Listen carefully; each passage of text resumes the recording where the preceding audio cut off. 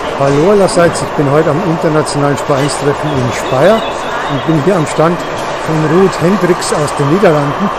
Der hat hier eine 5 Meter lange Anlage aufgebaut, 90 cm tief, ein wunderschönes Diorama.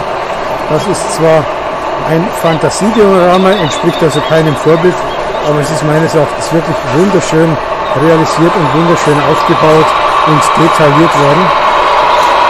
Und hier sehen wir eine V200 und die Baureihe 81 im Einsatz.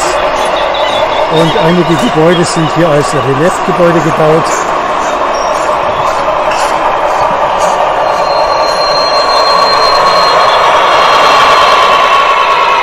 Jetzt hört man gerade eine V100 herangommen.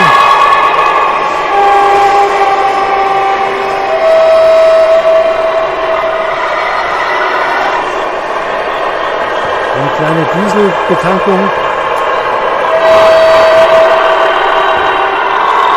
Einige Gebäude als Reliefgebäude, weil der Platz trotz 90 cm nämlich nicht reicht.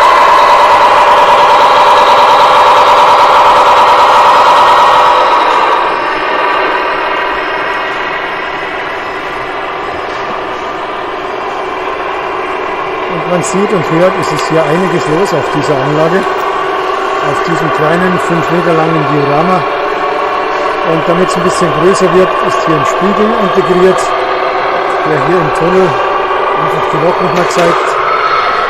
Und hier ist eine Brücke angedeutet.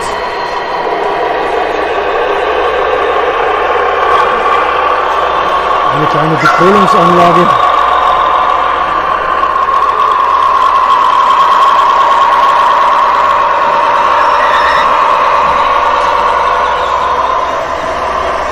Diese Anlage ist wirklich wunderschön. Das war's mit meiner Impression von dieser Spur-1-Anlage von Ruud Hendriks aus den Niederlanden hier auf dem Internationalen Spur-1-Treffen in Speyer.